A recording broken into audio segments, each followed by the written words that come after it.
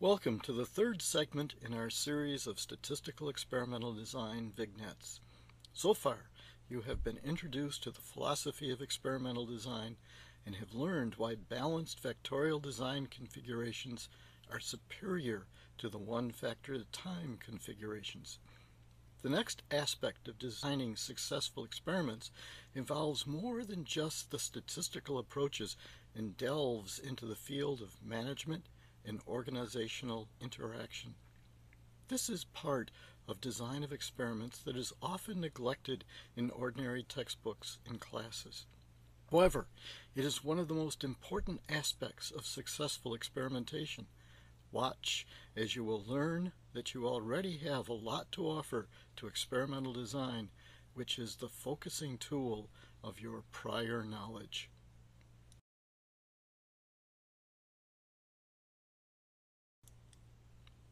Let's look at organization for experimentation.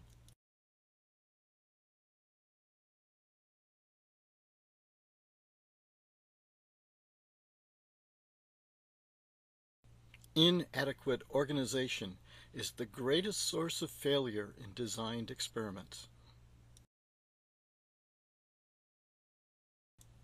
And reliance on computer software that is purported to do it all. You still have to think and apply your good prior knowledge. So what do we do? Before any experiments see the light of day, we assemble a team, brainstorm, elevate the critical factors, and use some simple statistics to focus this information. We have 2 meetings. The first is only an hour long, and it's when we brainstorm. I recommend doing this on a Tuesday when the thoughts of the weekend are a bit more distant, but not so late in the week that we don't have time to hold the second meeting, which should not be on the same day, but a day or 2 later. Hold this first meeting early when your minds are sharp. The first 10 minutes are introductions and a statement of the problem being worked on. I am always surprised how fast brainstorming goes. 20 minutes and our brains are drained. The factor type identification takes the remainder of the meeting. We'll see more detail a little later. There are 4 essential players on the team: the experts, the semi-experts, the operators, and the customers. We'll see why all of them are necessary in a moment. The experts have the responsibility for the entire project. They usually think they know the answer.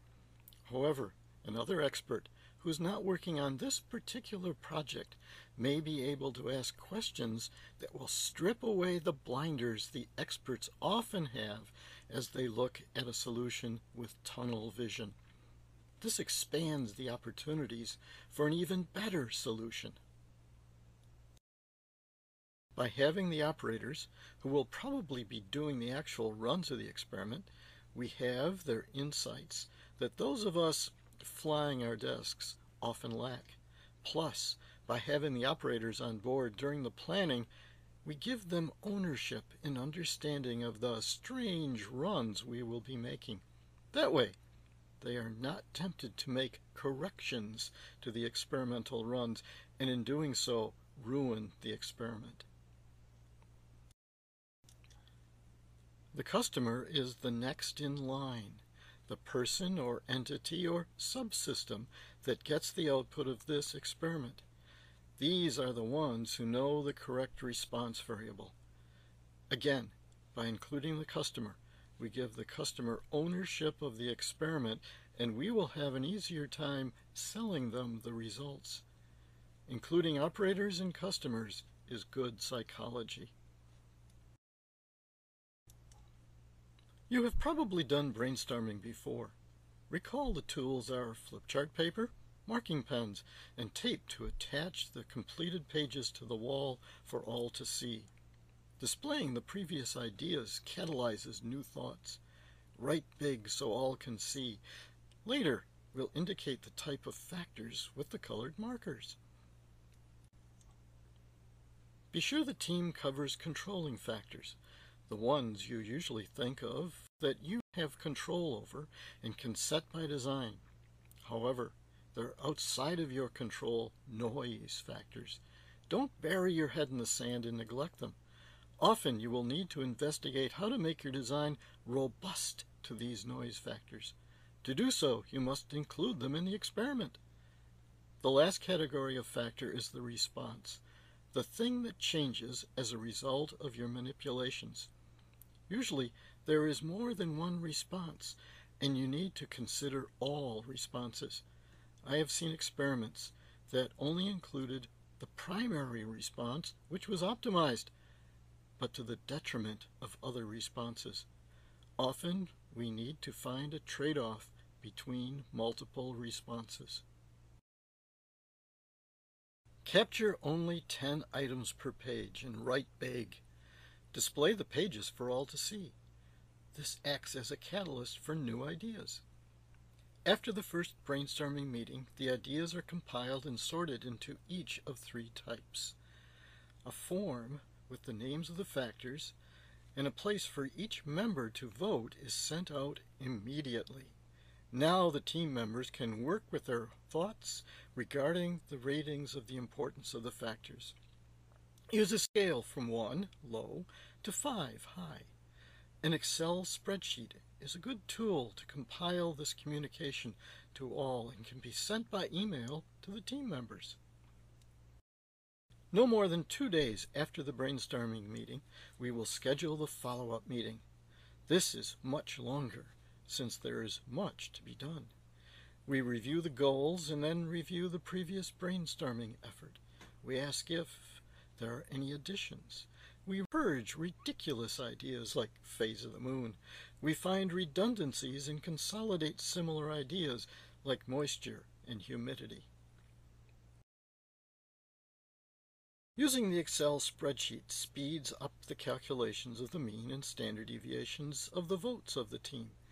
Using a scale of 1 to 5, a standard deviation greater than 1.33 indicates a lack of consensus among the team members. The team will need to discuss such conflicts. Votes can be changed until the standard deviation is below 1.33. See how a simple statistic, the standard deviation, helps in consensus building. Selecting the factors is easy after the consensus has been achieved. Just pick the highest average ratings. How many factors depends on our resources, but I recommend no fewer than 5, but no more than 9. Next, we need to identify the levels of the factors. This may even require some lab bench tests to get the realistic levels. Don't be too flamboyant or too shy in setting the levels. Here's an example of levels for 2 factors from an experiment involving dimensions of an assembly. In the spirit of bringing in as much prior information, we will attempt to determine possible interactions. Here is a system I have developed to help the team focus their prior knowledge even if they do not know what an interaction is. To use this method, first draw an XY axis and label the Y the response and the X one of the factors.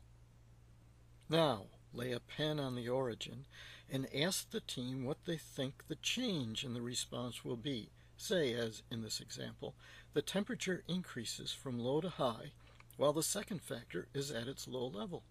Move the pen upward according to their suggestions and give it a slope they agree upon. This is not meant to be exact, but only qualitative in accuracy. When there is agreement, draw a line and move the pen back to the origin. Now have the team guess what the slope and upward movement would be for the high level of the other factor. If the slopes differ, then there is an interaction indicated.